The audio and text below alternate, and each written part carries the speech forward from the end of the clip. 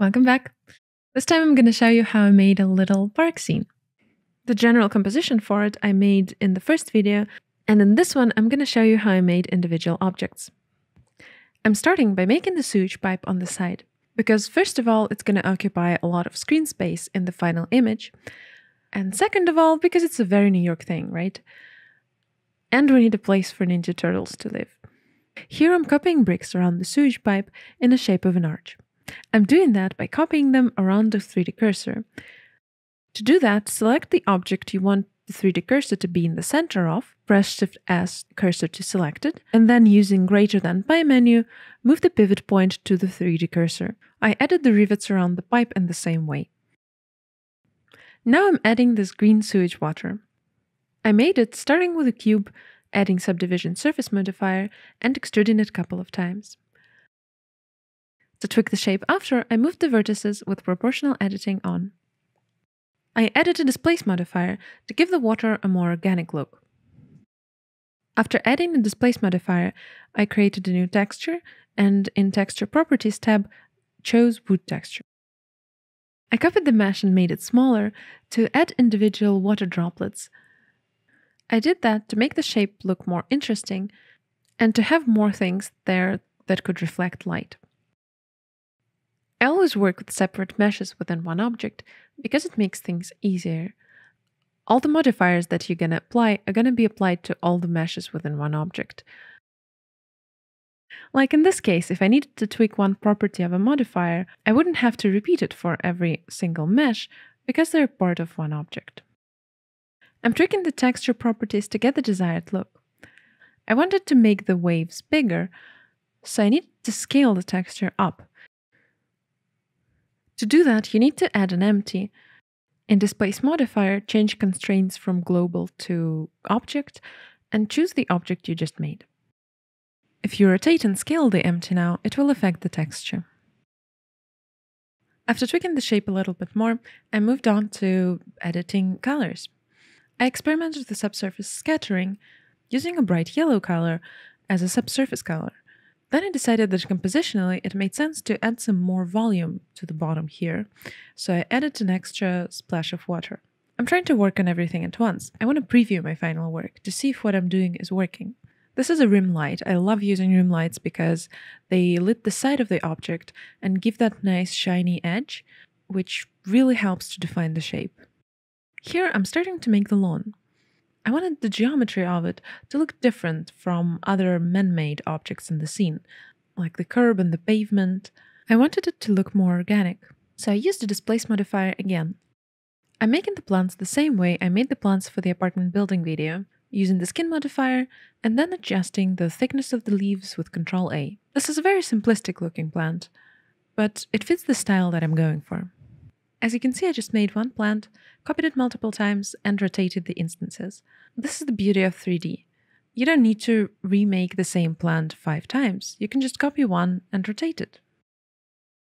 Now moving on to the bench. You just saw me separate the back part into planks by using bevel. To do that, you press Ctrl B, switch to face selection mode, and delete the face. It's very fast and very efficient. I'm using bevel again here to make the rounded ends of the metal part of the bench. If you do that yourself, make sure to merge vertices by distance after, because otherwise you're going to have multiple vertices at the same place at the ends. Now it's just a matter of copying the metal part to the other side, using extrude faces along normals on the wooden planks, and the simple bench is done.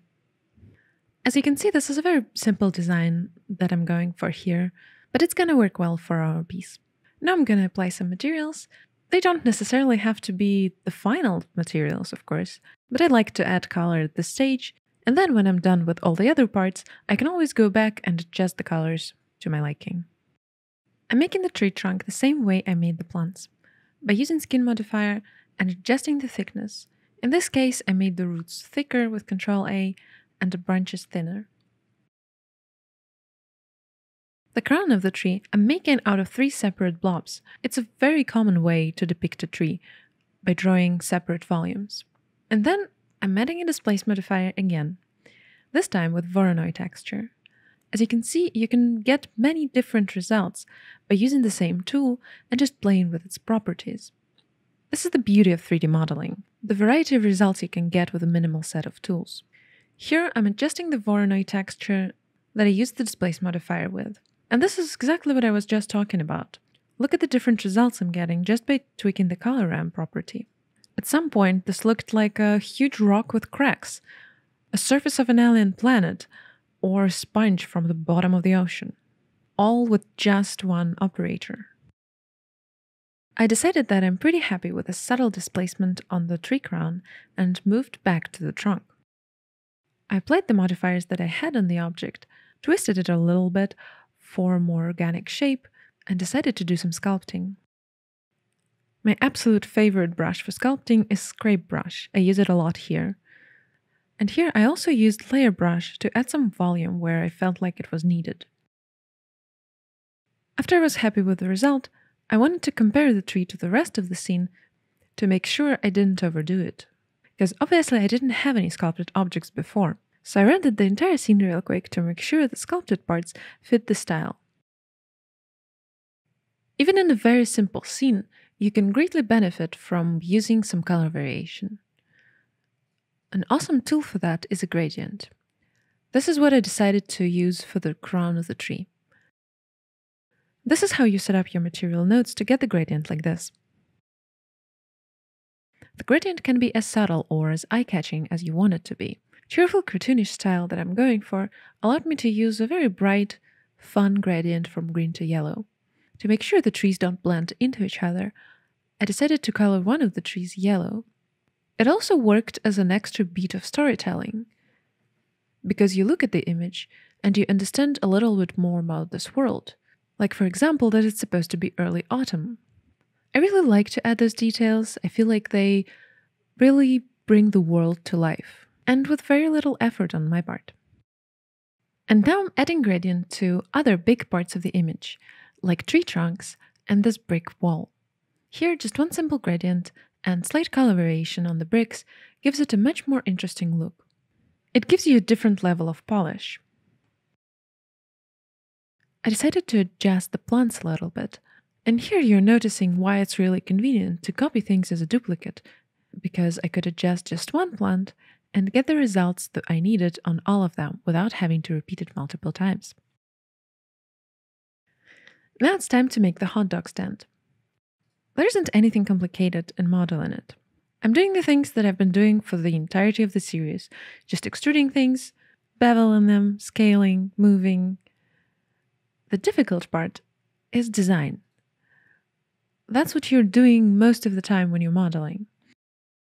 For me, a much more complex task is looking at multiple hot dog stands and deciding what are their defining features, what makes a hot dog stand, and what I can omit. That's the most difficult and the most fun part of modeling, decision-making, design. As you noticed, I was really in the mood for a displacement modifier, so I added it here to water as well. Well, actually to frying oil, just to have that subtle difference between smooth surfaces of man-made objects and the organic liquid. I tried a couple of different textures and decided on a wave texture at the end. I added an empty to scale the texture and made sure to make it very subtle, so it doesn't draw too much attention. The results look very different in this mode and in a render, so I always make sure to check my work and see what it looks like in the rendered view. I very rarely use circle select, but in this case, to select stripes on the umbrella, it was very useful. A hot dog stand needs a hot dog. So this is what I'm adding. It's a very simple hot dog, just a couple of extrusions, subdivision surface modifier, and here it is. I added mayo by drawing a line with vertices, adjusting its shape manually, and then using skin modifier, and a subdivision surface on top. You could have done that with simulation, but I almost never do that, because I almost never work in a realistic style. Because what I'm looking for here is not the most realistic looking line of mayo in the world, I just need it to look good. I need it to look good from the certain angle, and it's much easier to get that manually. We're in New York, so I'm adding a pigeon.